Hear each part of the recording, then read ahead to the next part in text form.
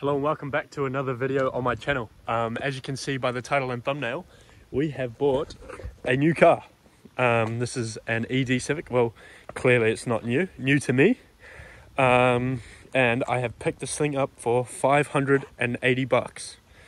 And this is why. It is an auto carbureted 1.5 litre and the old engine overheated and blew its head gasket. So the last dude was midway through taking the head off and fixing it, and then decided that he didn't want to fix it anymore, so chucked it up on Marketplace for 700 bucks. Went around there, haggled, got him down to 580, and then paid 80 bucks for a tow to my house. And now here it is. It's got glass headlights, which are mint. The whole front end's pretty good apart from the fenders, and then we got like a bit of rust back here sitting on steelies. But yeah, overall pretty good body. It is an automatic, which is a bit of a bummer, but I might look to swap it to manual in the future. But as of now, I'm going to be fixing it up and get it back driving on the roads again. So yeah, let me show you what I got. Just quickly show you the interior here. We have a spare head and the old head. We have the air filter. We have a couple steering wheels. He even gave us a new head gasket, but I'm not even going to bother fixing that. Fixing the current engine, because I don't know how badly it was overheated. But yeah, the interior is pretty clapped in here, but it'll do the job. For 580 bucks, you just really cannot go wrong. So yeah, I'm excited to be working on a Civic once again, and I can't wait.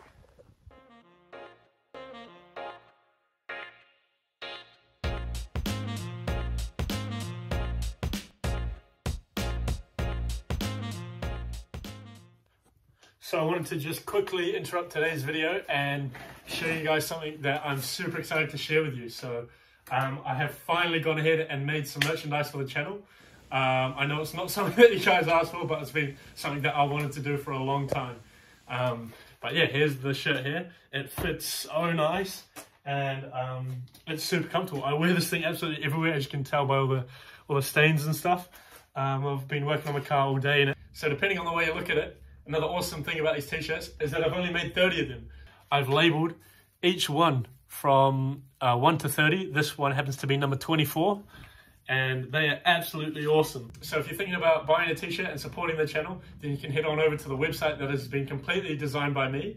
I'll leave a link on the screen here and a link in the description that you can go and check out. I'm actually not making much profit at all off them, but it'll be really cool to see you guys out there, my supporters, wearing and repping the channel. So if you happen to buy one and you're from Wellington, then I will personally deliver it to your doorstep. If not, then it's nationwide delivery. We're also offering worldwide shipping, which is really, really cool. So that means anyone, anywhere in the world can be repping 0-star safety. But yeah, that's enough yapping from me. Back to the video. Cheers. So we've got the car rolled into the garage here, and here is the motor. So overheating, and he tried to fix it, and he's left it kind of halfway through the job, and there's a whole bunch of like cut wiring, cut hoses, all this sort of stuff, so I have to go through and kind of figure out what's what. But some good things about the car: it's got glass headlights. These are mint. Like the whole front end's pretty straight, apart from the fenders, which if you're watching this, Matt Pollock, thanks for dropping these off. He did me a real good deal on these. These are 70 bucks for the two of them. They're real clean as well, and at the same time he also came and dropped this off for me. So this is a automatic D15 carby, exactly what's in here, and the plan is just to swap this in here. Real simple. I cannot wait to get wrenching on this thing. I haven't worked on a Civic in so long. I've been itching to get my hands on another project, and this is perfect. 500 bucks. This was 300 bucks for the engine, 70 bucks for the fenders. Like, this is going to be less than $1 grand running and driving. You guys up on a little time lapse here, but the time is 3:50 at the moment, or 3:49. You've seen it. So hopefully I can get this engine out by tonight if nothing causes me too much of a hassle.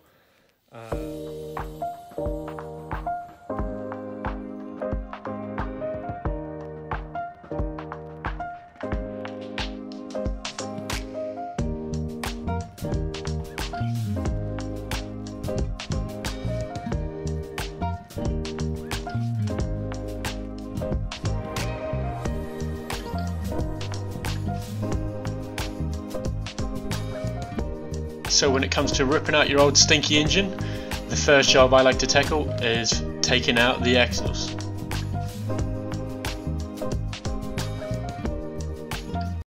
So you can see we've got everything disconnected from the engine, and we've got our engine tilter thing hooked up, and we also have got the axles out. Like literally everything's disconnected from the engine. Let's quickly check the time. You can see it's 5:49. So what's that? A couple hours, and she's out. So yeah, without further ado, let's take the engine mounts off and lift her out. Due to the engine being practically fully disassembled already, there was just really only a few things still keeping the engine in there, and the main one being the mount. So here you can see I'm taking it out in this clip here, and then I'm able to just wiggle the old engine out. As you can see here, I was having a bit of a hard time trying to find the right angle to wiggle the old engine out, but using that little leveler tool, I was able to get it upright and then whip her out. And just like that, the blower motor is out of the ED Civic. Took me a couple of hours. There's trans fluid absolutely everywhere, but yeah, pretty stoked with that. It wasn't too hard, just got to finagle it out at an angle like you saw on the video. But yeah, I'll either chuck this in tonight or I'll definitely put it in by tomorrow. But yeah, pretty exciting actually. Now that I've got the hang of this chassis and this car, everything's super easy. Once you've done it once, then the next time you do it, it's a lot faster. So I remember the first time I took an engine out of a Civic, it took me a whole couple of days. It even took me a whole day just to crack the axle nuts off, and I whipped those off in about 2 minutes this time. Now that I'm on a bit of a break after I pulled this engine out, I'm just reflecting on, it's a bit corny, but I absolutely love working on cars. These things are so much fun. They're so simple, so easy to work on, and I absolutely love it. You can tell, like, I haven't had food in like 4 or 5 hours, but because I'm just so excited to work on this thing. And I know I said in the clip before that I'll see if I chuck it in tonight or maybe tomorrow. I know I'm way too excited about this thing to not chuck it in tonight, so best believe I'm going to go up, have some dinner, and I'll be back down here getting my hands dirty again.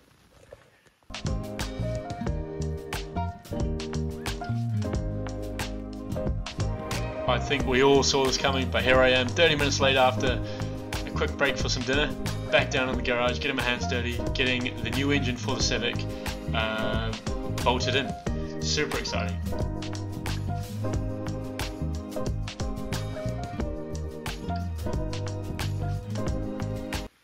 So as you can see, it's been an absolutely massive night in the garage. I went up for a quick dinner break, and I was so excited to work on this thing that I had to come back down and mount in the new engine. So I just got it mounted on this 2 side mounts there, and I've also mocked up. I've also got the carburetor in it and take on. I have a bit of fiddling around to do tomorrow in order to get that working, but for the most part, she is in there. Fingers crossed. I think by tomorrow, if everything goes to plan, I should have this thing driving, which is pretty exciting. So we'll do a quick time check. The time is now 9:18. And the car got delivered to me at 1:30. So that means I've pulled the old engine out and swapped the new engine in one afternoon, as well as had quite a few breaks for food. Oh, well, 1 break for food and that. But yeah, been a massive night in the garage, and I can't wait to work on it tomorrow. Alrighty, so she's a new day, back in the garage working on the Civic, and I'm absolutely determined to get this thing started today. So first things first, I went ahead and tackled the wiring. Just a few wires for the alternator there, a couple for the starter, and a few for the distributor too. These carbureted D-series basically have no wiring at all to them. They're super simple, and that's part of the reason why I love them so much. After I did that, I then hooked up the fuel lines here in the bottom right corner, as you can see, and then here I am just putting in the power steering pump as well as the radiator.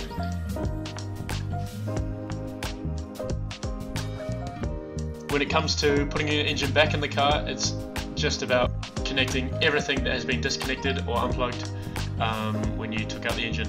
Again, super satisfying job. Cars are literally just a big jigsaw, and I love working on them.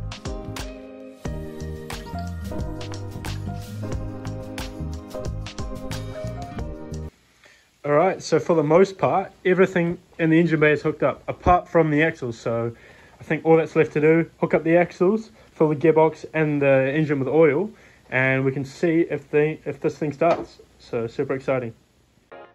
As you can see here, we've got the axle back in, as well as all the suspension components. Put the wheel back on and put it back on the ground, which is a massive moment.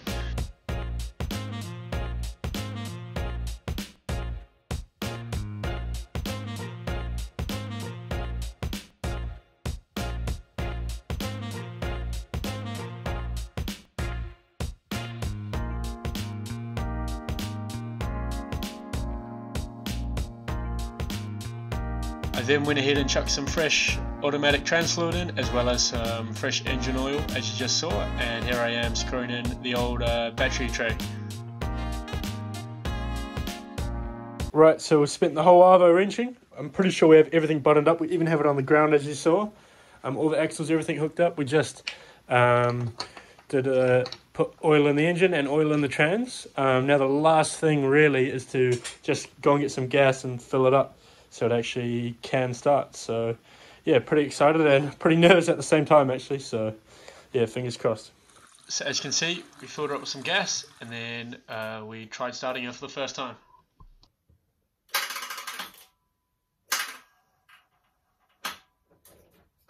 Alright, take two.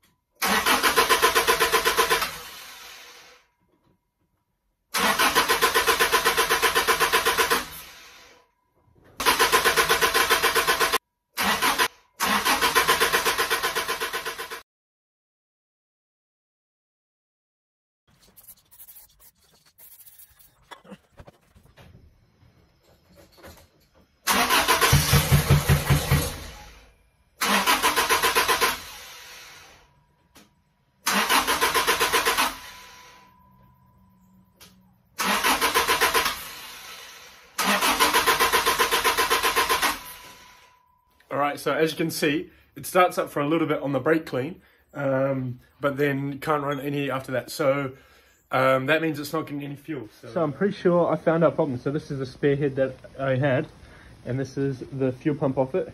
And you can see that when you push it, it sucks in air. Like it pushes in all the way, but I think this one's actually seized. You can't actually push it in all the way. So anyway, I'm going to swap them out and see if that fixes our issue. Basically what this thing is, this connects up to the camshaft in here like this. And this is on like a little lobe. And when that lobe comes all the way this way, it pushes this and basically sucks fuel through here. So this is basically just a mechanical fuel pump that sucks fuel through depending on the engine speed. Okay, so you probably wouldn't be able to tell, but this is the fuel pump that we replaced. Now we can see if she starts.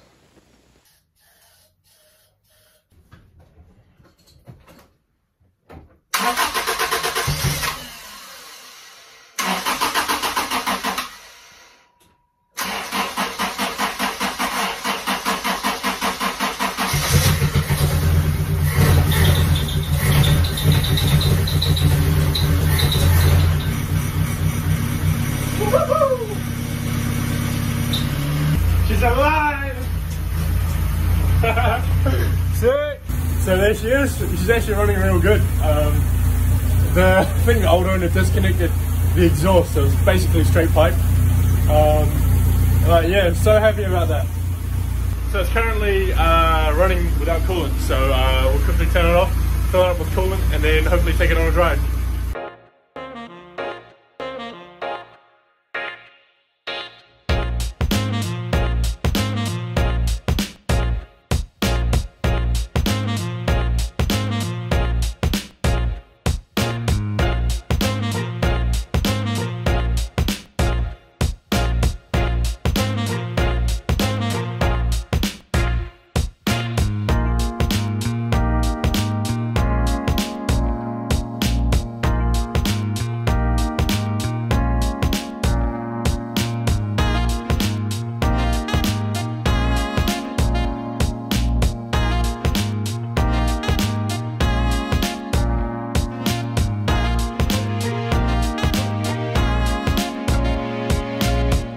So as you can see, we have this whole engine bay fully back together.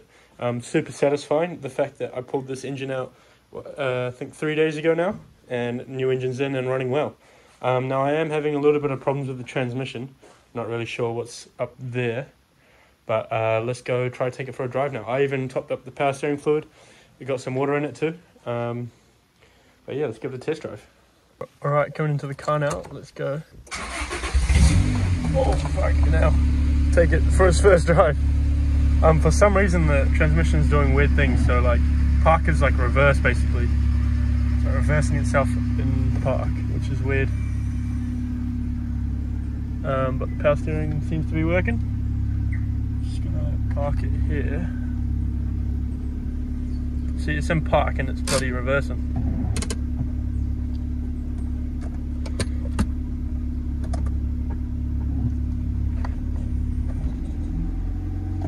That's definitely neutral though.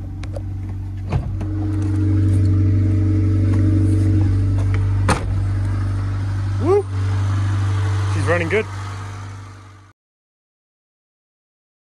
Okay, I'm filming. Alright, so here we are taking it on its maiden voyage. It turns out there was a little bit of a loose bolt on the transmission casing there for the automatic gear shifter. But yeah, she seems to be going alright. This will be the big test to see whether it's actually good or not. Taking it out to golf, so hopefully it goes good. Alright, so as you can see, we made it out here to golf and we played a few holes, but the car seems to be running alright. It is idling a little bit high, but that's alright. Drives pretty smooth and it's really relaxing to drive. I'm actually really enjoying it. But yeah, I think that's what we're going to call it for today's episode. So yeah, if you enjoyed it, leave a like. Subscribe if you want to see some more, because in the next episode we're going to be doing a lot of work to make this thing look a whole lot better. We got new fenders for it, we're going to fix up some rust, all that good stuff. So yeah, see you guys in the next one.